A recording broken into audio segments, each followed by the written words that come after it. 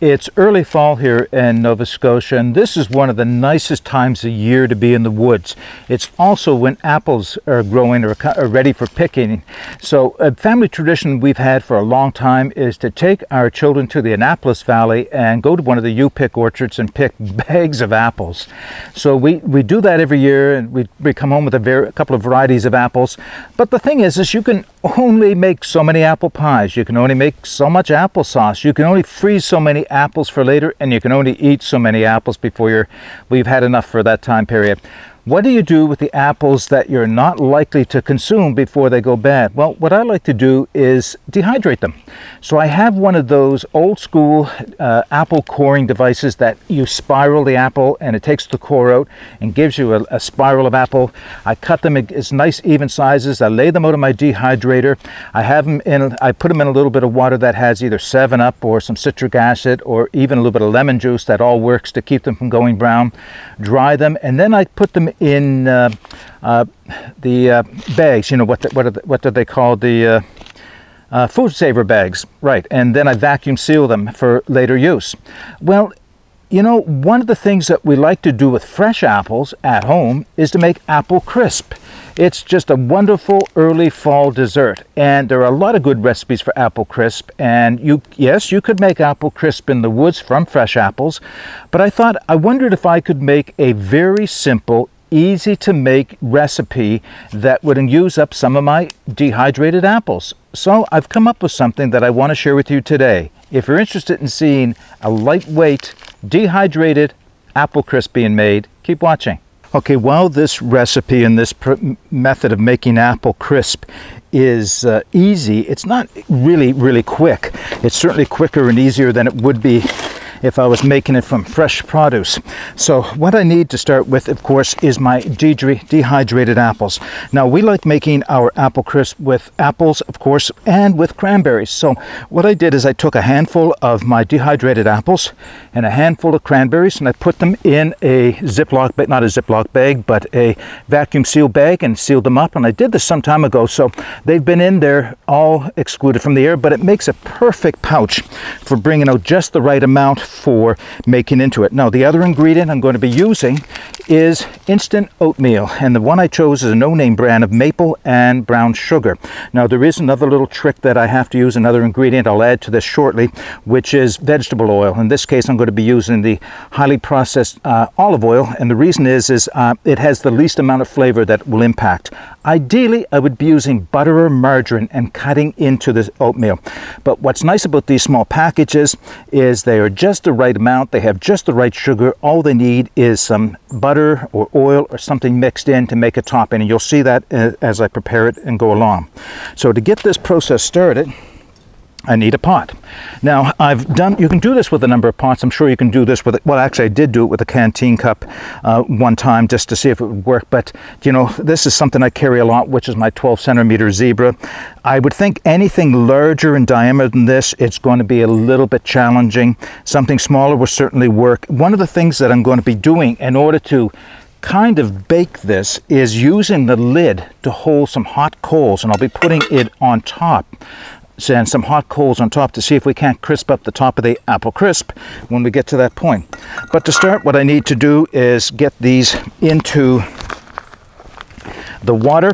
It takes a little bit of time to rehydrate these and soften them up. And yes, I guess I could have put them in the water a while ago and let them soften up in some cold water. But breaking them up, getting them all inside, put them all in, the cranberries, apples all in together. And, you know, I guess I could have done this portion of it on an alcohol stove, but I have a little fire going. Well, you'll see it in a second. I'm using my two Simple Theory pack stoves because I'm doing a review on those. But what I've done is I've just put them in maybe 3/4 of a cup of water. The exact amount of water isn't necessary for this recipe. The idea is you got to keep an eye on them. It should be a slow simmer for as long as it takes until the water is all absorbed and they look puffy and soft enough before going on to the next step. So there is sitting in the water. I'll get this on to a boil. Really, you want to simmer it. Watch that you don't boil it too hot because you don't want them sticking to the bottom of the pot. All right, so once they are softened up, I'll bring it back and show you what they look like, and we'll go on to the next step. All right, just checking on my apple cranberry. Oh, yeah. Yep, okay. They can go another minute. They're nice and soft and pretty much ready to go on to the next step, but we have to get the topping to get ready before we do. So, package of instant oatmeal. This, like I mentioned, this is the maple and brown sugar. Now, I know I didn't give you a whole lot of amounts in terms of ingredients. Some of this comes by experience, but I will give you what I used today in terms of the weight of the dehydrated apples and cranberries together for this. It looks to be just perfect right now, so it's a little bit of an experiential thing. So what I'm using is, this is olive oil, but it is a processed olive oil, so there's not a lot of strong flavors in it, and that's important because you don't want to introduce flavors that you're not going to enjoy. Butter, margarine would have been better, but oil is something that I use for cooking when I'm out. I'm not putting in a whole lot, but I just want to mix it up. Now the idea is to mix it so that it's all the oatmeal is mixed together and held together. Not held together, it's like a loose crumble, I guess. Don't add too much oil too quickly, and don't spill it like I just did. I think I'm going to need just a little bit more oil.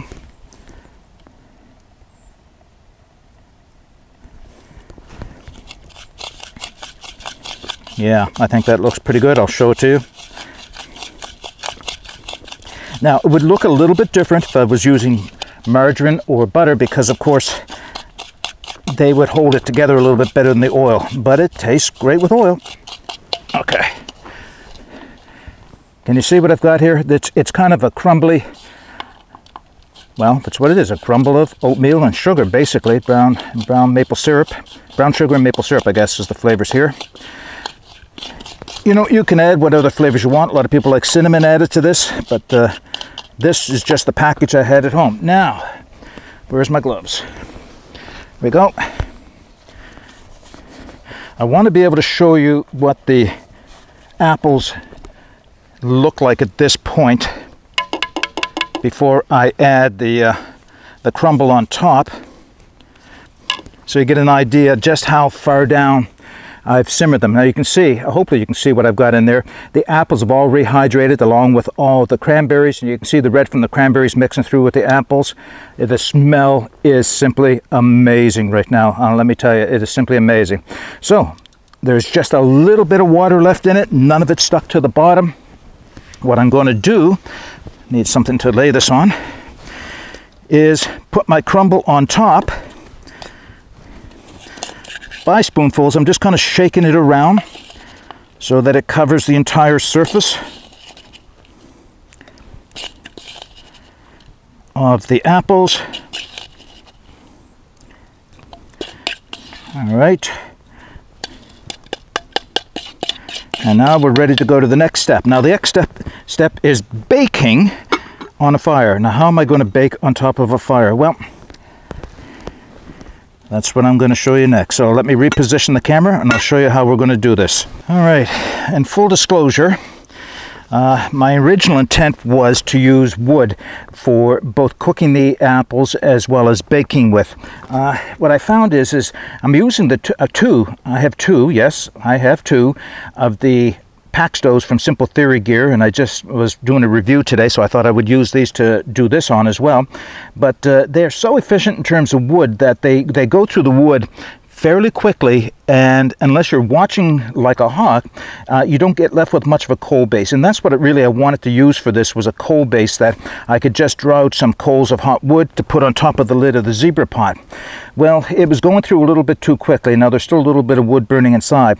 Fortunately, I had a couple of pieces of charcoal. Now this is charcoal briquettes that I had brought along for another test and demonstration of a pot, but it will produce just enough heat and will do just fine. If you've got an open fire, it would be a lot easier than trying to use a small stove like this. I just want to show you could use a small stove like this to do it, and that I could have had a good fire going with a lot of hardwood coals in the bottom, push some of the coals aside to put my pot in, grabbed a few of the coals and put on top of the pot lid, and it would have baked. The heat in the ground would have kept it heated from below, and of course the heat on top from the hardwood coals would have crisped the top. I haven't done it this way before, so it's going to be a bit of a challenge to see if it works out. So, in this little pack stove, I've got 3 charcoal briquettes, fairly well engaged, and I'm going to put that on top. And in this one, there's still a little bit of active flame with some of the wood that hadn't been in there, but there's a couple of charcoal briquettes there as well that look to be fairly well engaged. And I'm just going to put them right on top of the lid. Now, you know, you do have to have a pot you can do this with, and there's a number of pots out there. I like using the zebra billy can, and yes, I know Steve from the Firebox stove has a nice baking setup that you could probably do this with even better, but you know, this is kind of a simplified version of what I wanted to use. Now, there's a few hardwood coals I could probably add on top as well. Well, I can hear everything cook, that's the only problem. I'm a little worried right now in doing this that there's so much heat in the bottom from the charcoal briquettes that are in there, because they do produce a lot of heat. I can hear the apples and the cranberries bubbling down in there, and I didn't want too much heat. I think I'm going to have to remove a briquette from there, add it to the top, so I don't get too much heat on the bottom. So at this point, I want to leave it for a full 15 minutes to bake. So yeah, I do have to watch the heat so I don't get too much heat, otherwise it'll be stuck to the bottom, and that would not be good. So I think I'll even do that while the camera's still rolling. See if I can't reach in. I can always add more heat. There, I've got 3 on top. And they are still bubbling inside of that pot, I can hear. Okay, it's going to take me 15 minutes to complete the process of making the apple crisp in my zebra billy pot. But once it's done, I'll bring it back and we'll show you the results. All right, I probably let this go, yeah, I think every bit of 20 minutes. So well, I guess we're about to see how it turned out. I ended up, I might be able to show you this. I'll have to use gloves though. I ended up taking all but one of the briquettes of charcoal and out of the bottom of the stove and putting 4 briquettes on top. And let me tell you, there's a lot of heat. Even so, I don't know. There's a lot of depth to this pot. Ooh, that is getting hot. I got to get that lid off. There's a lot of depth between the top of the pot lid, or the pot lid, and where the dessert is inside. I am using a pair. Ooh, I don't know. Looks pretty good. Ooh. Okay, I'm standing here looking at it when I should be showing it to you. Can you see what it looks like inside the pot? I'm going to put it in a bowl and then we'll do a taste test with it, but it turned out pretty good. So how am I going to manage this? Okay. Oh yeah, nothing stuck to the bottom. Apples and cranberries are fully cooked. The oatmeal, maybe it could have been a little, no, I think I would have preferred it a little crisper. It is a little crisp on top, so some of the heat did reach down to where the oatmeal was. What it looks like is not everything. What it tastes like is what it's all about. So, there's my apple crisp. I'm going to reposition the camera and we'll give it a taste test. Okay, you know, I said a minute ago, what it looks like is nothing, what it tastes like is everything. That's not entirely true. You want your meal, there is something to be said about how a meal presents in terms of how you feel about it. This looks great, smells great, but the real test is in what does it taste like. Okay, let me get some on a spoon so I can show you. Look at the steam coming off of that. Apples, cranberries, oatmeal, a little crisp. Could have been crisper, but a little crisp. Ooh, hot. Oh my goodness.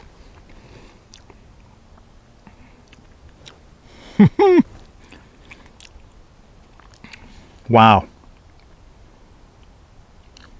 Okay. I'm okay with it not being crisper on top like you might like it when it comes out of the oven, because the oatmeal cooked up properly.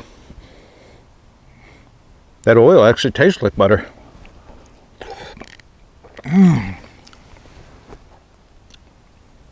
That's a good sized dessert too.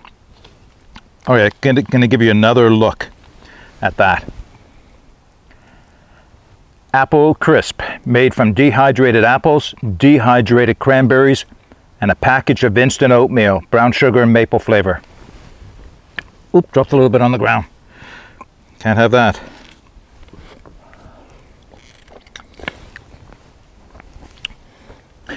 Am I a happy man? Absolutely. That turned out just fantastic. I mean, I have done it before. I just didn't do it in my billy can because it's not the first pot I would have chosen to do it. I was considering bringing out my chamomile 1.2 liter pot. Same diameter, so it would have worked in terms of the amount of ingredients, but it has a recessed lid, which would have been great for holding the hot coals on top of and brought them down a little closer to the oatmeal on top and maybe crisped it up a little bit. I'd be interested in knowing if you have tried something like this in the woods using dehydrated apples and cranberries, or what recipe you would use if you were doing this. Would you do it any different? How would you modify it from the way I got to have another bite, sorry. Would you modify it? Let me know in the comments section below. And yeah, until next time, get out and explore. Take along something like this to try because, boy, it just caps off my day. But get out and explore and take that path less traveled because it will make all the difference. Bye for now.